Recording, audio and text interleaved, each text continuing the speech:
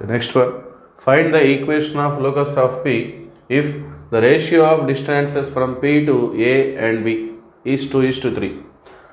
So P అనే point యొక్క locus మనం కనుక్కోవాలి. Given ratio of distances from P to A and B. P అనే పాయింట్ దగ్గర నుండి AB పాయింట్స్ ఉన్నటువంటి డిస్టెన్సెస్ రేషియో 2:3గా ఇచ్చారు. సో ముందుగా మనం గివెన్ పాయింట్స్ నోట్ చేసుకుంటాం. Let P x1 y1 be a point on the locus.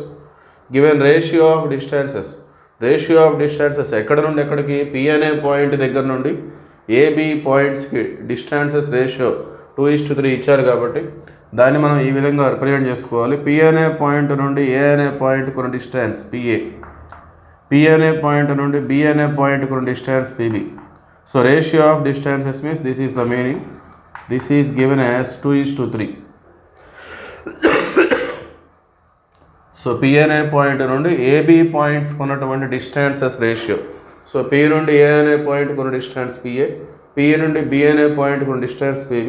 So PA is to PB is equal to 2:3, that is given. So ఇది మనం ratio తీసేద్దాం, ఫ్రాక్షన్గా రాసుకుందాం. PA is to PB can be written as PA by PB, that is equal to 2/3. Next, squaring on both sides. So PA square by PB square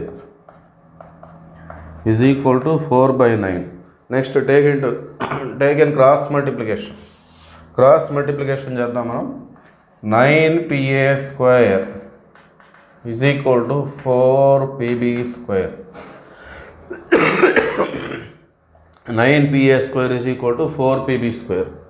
so 9 into PA square అంటే P అనే పాయింట్కి A అనే పాయింట్కి ఉన్న distance formula x1 minus x2 whole square plus y1 minus y2 whole square. So already square ఉంది కాబట్టి మనం route తీసుకోవాల్సిన అవసరం లేదు. So x1 minus x2.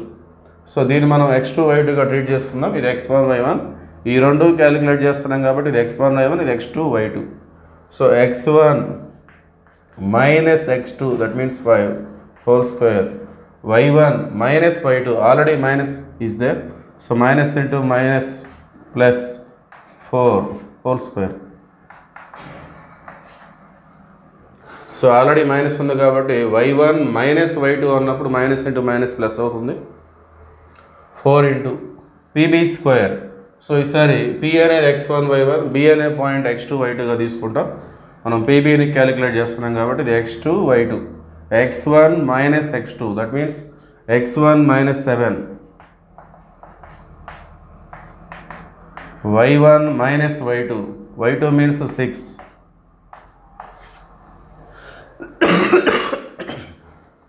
Next continuation. So ఇక్కడ A minus B whole square formula మధ్యలో మైనస్ ఉంది కాబట్టి A minus B whole square. So A square అంటే x1 స్క్వేర్, B స్క్వేర్ అంటే 5 square, 25 minus 2AB, 2 into x1 into 5, 2 5 is 10x1 plus A square, A plus B whole square formula A square అంటే y1 square, B square అంటే 4 square అంటే 16, 2AB, 2 into y1 into 4, 2 4 8y1. So ఇది left side. Right side మనం ఇక్కడ note చేద్దాం. 4 into x1 minus 7 whole square, A minus B whole square formula A square x1 square, B square 7 square 49 minus 2AB, minus 2 into x1 into 7, 2 7 14x1. Next y1 minus 6 whole square, అది కూడా A minus B whole square, మధ్యలో minus ఉంది కాబట్టి A square y1 square, B square 36 minus 2AB, minus 2 into y1 into 6, 2 6 12y1. So left side మొత్తం 9తో multiply చేసుకోవాలి, right side 4తో multiply చేస్తూ left side తీసుకొచ్చుకోవాలి. 9 into x1 square, 9x1 square, 9 25. So 10 25 అంటే 250, 9 25 అంటే 25 minus చేసుకోవాలి, 225. 9 10 90x1, 9 into y1 square, 9y1 square, 9 16 69 144, 9 10 90, 9 6 54, 9 8 72y1. Next ఇవన్నీ 4తో multiply చేసి left side తీసుకొద్దాం మనం. 4 into x1 square 4x1 square. So అది లెఫ్ట్ సైడ్ వస్తే మైనస్ 449 440 160 4 9 36 196. సో అది లెఫ్ట్ సైడ్ వస్తే minus 414 56 x1 minus left side వస్తే plus 56 x1. Next 4 into y1 square అది లెఫ్ట్ సైడ్ వస్తే మైనస్ అవుతుంది. 430 120 4 6 24 144. అది లెఫ్ట్ సైడ్ వస్తే మైనస్ అవుతుంది మైనస్ 144. 4 12 48 మైనస్ 48y1 అది లెఫ్ట్ సైడ్ వస్తే ప్లస్ 48y1. సో అన్నీ లెఫ్ట్ సైడ్ వస్తే రైట్ సైడ్ ఇంకా 0 ఉంటుంది. Next 9x square minus 4x square అంటే 5x1 square.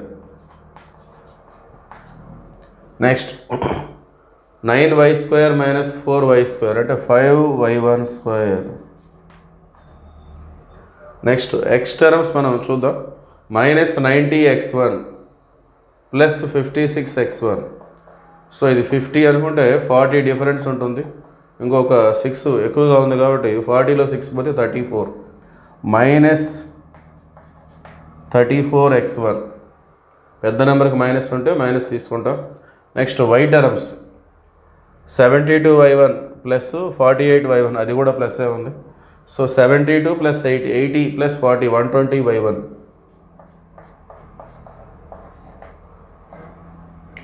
Next constant terms 225 ఈ ప్లస్ 144 మైనస్ 144 క్యాన్సిల్. 225 మైనస్ 196 ఇది 200 అనుకున్నట్లయితే 225 మైనస్ 200 అంటే 25 వస్తుంది. 25లో ఇంకొక 4 తక్కువగా ఉంది కాబట్టి 29.